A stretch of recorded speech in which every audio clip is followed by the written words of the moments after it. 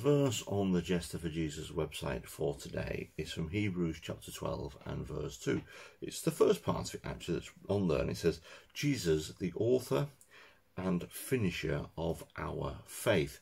Now, in the King James Version of the Bible, it goes on a little bit further than that, and it says this, who for the joy that was set before him endured the cross, despising the shame, and is sat at the right hand of the throne of God.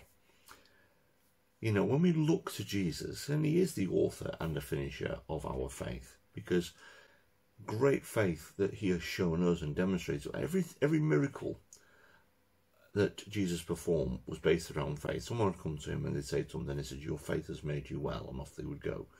But he believed in what his Father had said to him, that he would die on the cross, or die, and would raise from the dead. So yes, he is the author, because he was there at the beginning. If you read Genesis chapter 1 and verse 1, there's a plural in the God-made bit, which means he was there, Father, Son, and Holy Spirit.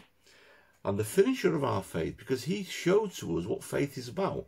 He showed to us by the fact that, yeah, he knew he was going to die and rise again. And when the disciples saw that, they must have gone, well, must have been blown out of the water with what he did there. And so are we today as Christians, because he is the finisher of our faith. It's like the icing on the cake, as it were. We can look to him and we can plant our faith firmly in him, because there's nothing better than planting our faith into Jesus, because he is the author of it and the finisher of what we believe. And I just think this verse, along with a lot of other verses in Hebrews, are absolutely fantastic.